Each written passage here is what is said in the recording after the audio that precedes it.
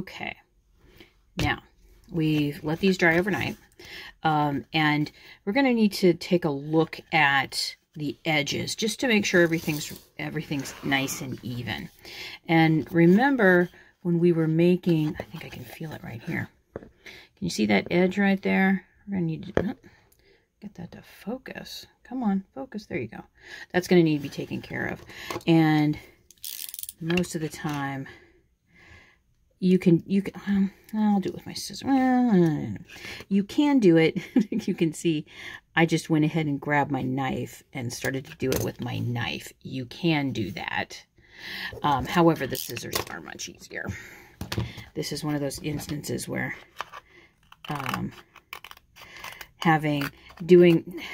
sometimes I take the lazy way out and I just grab my knife because I don't want to be bothered with scissors.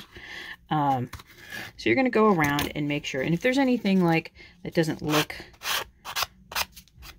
take your little bit of sandpaper and get those taken care of. Just sand it. And I'm going to, like I said,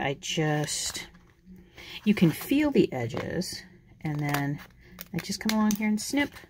And these are what I call, these are my all-purpose kind of, I hate to say it, my kind of crap scissors. No offense, scissors. And if it's too close to cut, just use your sandpaper to do that. Oh, there's a big piece over here. Come on. Now, what we're going to do next, come on.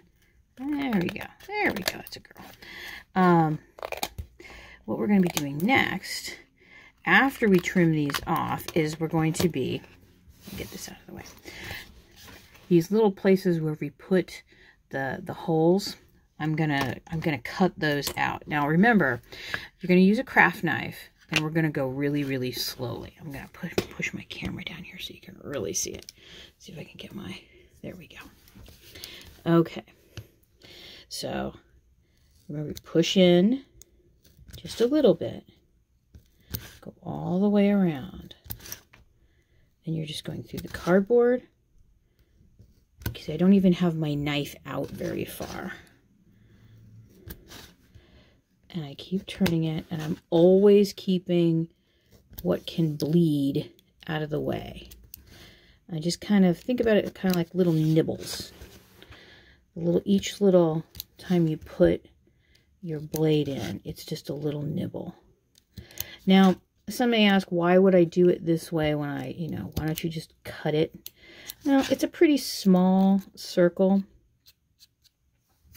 and I don't want to cut too far around, too out of the realm of where it is, or I guess.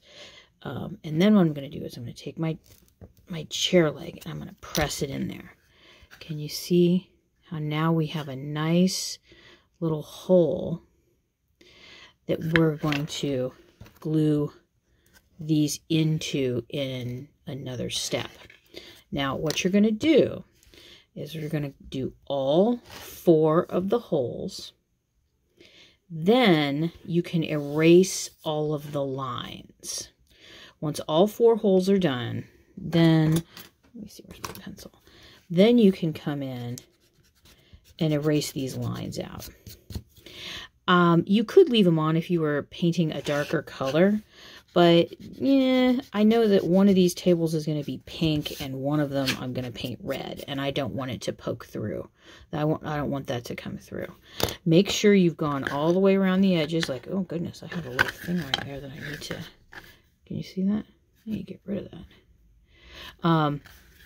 And that once all of these are cut out, and remember, nibble, nibble, nibble, then we're going to be using some sealant.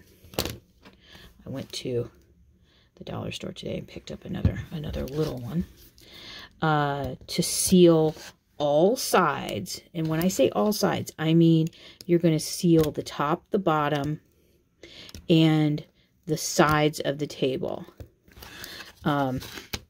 before we glue anything together. Because we really, like with the bamboo, you really don't need to seal the wood. You really don't. I'm trying to make sure you can see what I'm doing here. And then it lifts out. Put that over there. And I'm going to take my little leg, push it in, and give it a twirl. So now I've got 2 holes done. And you're going to do all the holes, then erase. Now, something came up, I'm going to kind of bring this up a little bit, that sometimes happens on the table or anything that's curved like this. Can you see that little gap right there? And it's bothersome. It really is bothersome. I was fortunate in that I didn't really get that on the top of it, maybe a little bit right there. But on the bottom, there's this right here. I think the others are pretty okay. But what I wanted to show you is a little trick. I just picked this up at the dollar store. It's lightweight spackle. I only get the little ones of spackle.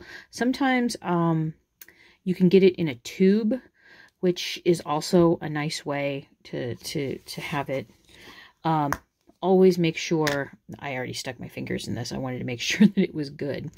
That you store it tightly closed because it'll dry out pretty quickly. And what you can do, can you see that little hole? I'm just going to take a little bit of this spackle. You can use a tool if you're not as messy as I am. And just put the spackle in there. And can you see how that little hole just kind of vanished? Now, if there are other ones that kind of bother you, like this one kind of does bother me, I'm going to do it again. And you can see I just wipe it off. I'm being really gentle, and I'm being really careful along this edge because sometimes you can get like really, really bad paper cuts from this. So I'm trying to be very gentle. And can you see how that's filled up a bit? And if it dries in a spot that you don't like, you can just sand it off. So let's see. I think that one's filled. Let's do a little bit right there.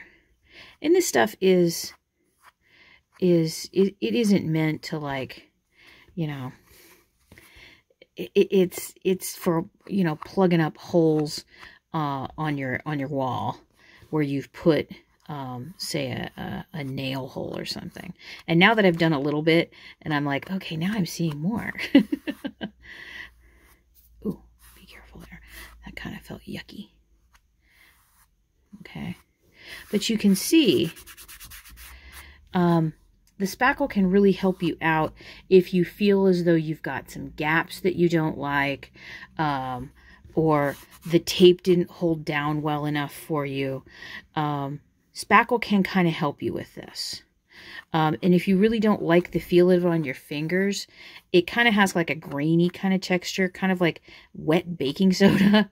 If you really don't like that, just use a pair of gloves or use a tool to do it, so you don't have to worry about it getting on your fingers. Because I know sometimes people have tactile issues, don't like things on their hands. I'm not one of those people. I'm one of those people who always wants to stick my hands in all the stuff that I shouldn't stick my hands in.